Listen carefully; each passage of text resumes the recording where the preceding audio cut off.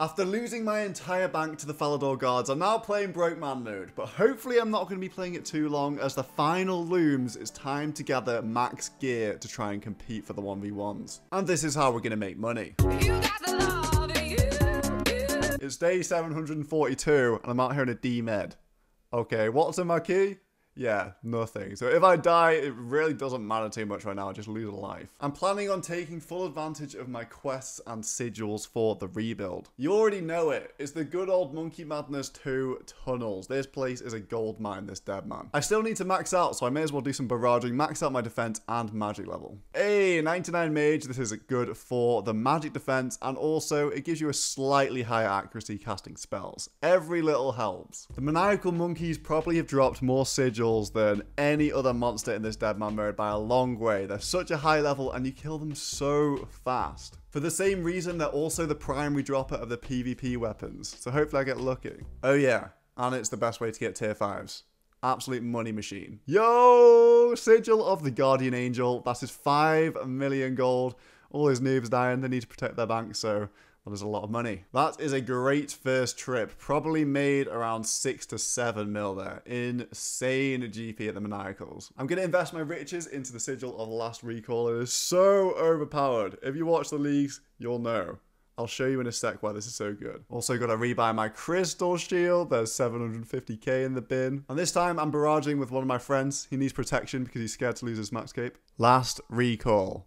Whenever you teleport out somewhere, you can click it and teleport straight back. How insane is this sigil? Oh my days. I don't have to run through all the Monkey Madness 2 tunnels. That saves me like 5 minutes a trip. Yes, another Guardian Angel. That's another 4 or 5 mil right there. Oh my days. I'm splitting with Mr. Maining over here. So yeah, he gets half of it. Hopefully he starts printing and providing. I want him to get a VLS because my luck is not too good right now. Once again, I am leaving with the absolute bank loot. That Guardian Angel split in half. But we've got tier 5s and some other lesser sigils. But some of these are still worth like 400k. 4 tier 5s to turn in. And that is 6 million points. And I've got a little bit of a plan here. Antidotes don't actually sell on the GE. 3k points. They're so cheap, bro. I'm going to stack up on these and we're going to be selling them for so much money. Got to be speedy out here. There's always PKs in Edgeville, so I'm using a looting bag for maximum speed. All right, there were 3k points each and a bunch of them have just sold for 3k. That's so good. I chucked some in for lower and we got another mil out that my tier 5s are printing. I went back and I literally chucked the whole lot on antidotes because I think there's a gap in the market right now. I'm getting a sigil of the skiller to try something right here. This is the full skiller lineup power up right here. Sigil of the skiller, the alchemist, and the barbarians. We're going to be doing some herb lore. All these antidotes can get turned into anti-venoms, which can get turned into anti-venom pluses. Sigil of the alchemist means I make all my potions in one tick. Look at this herb lore XP. It's absolutely crazy. And now these antidotes that I was selling for 3k each are now anti-venom. Zora scales are worth like nothing. Wow, we're already 89 herb lore. This means I can +5 boost up and we can make anti-venom pluses and we can sell those for bank on the GE. So an anti-venom sells for 8k. And all I had to do was use 20 Zora scales and a Torstal to turn my antidotes into those.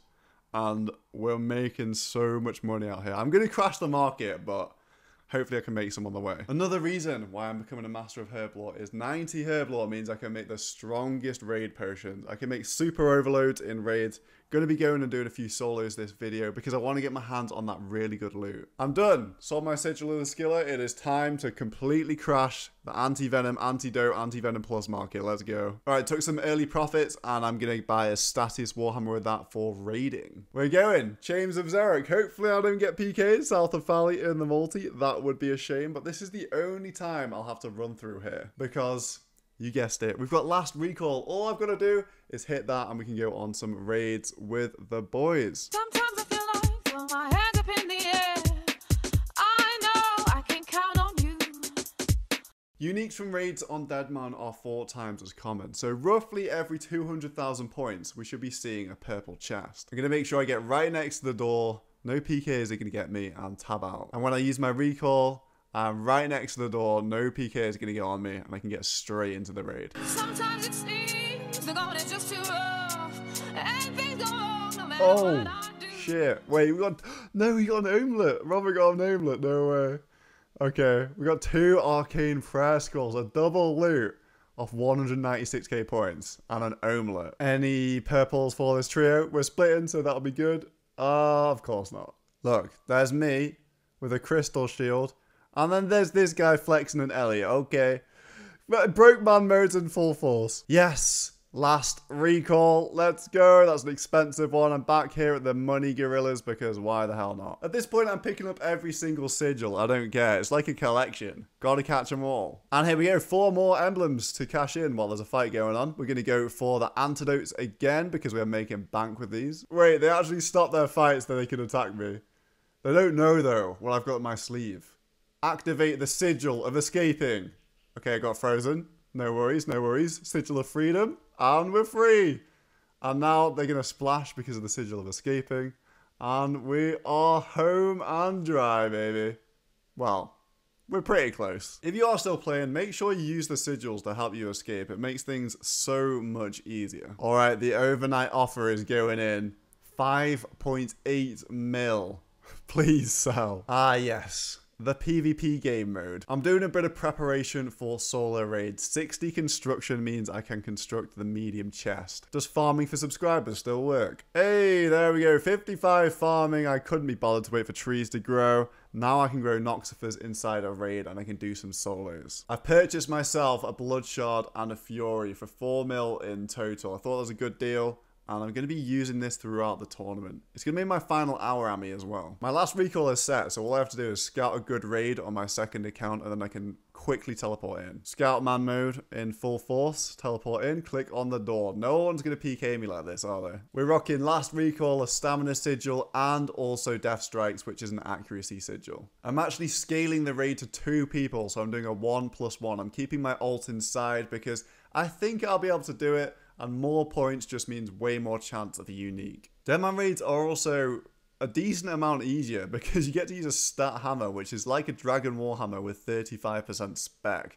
So this hand is always going to be spec down. It's actually so nice. Especially doing these huge solo raids because I've got to be careful. I'm essentially doing 2 solos in 1. And I really don't want to die because I'll lose tons of points. I've got 20k at the start of home. Nearly 49k points. And that's why we do the huge raids. Purple on my first solo. Oh, yes.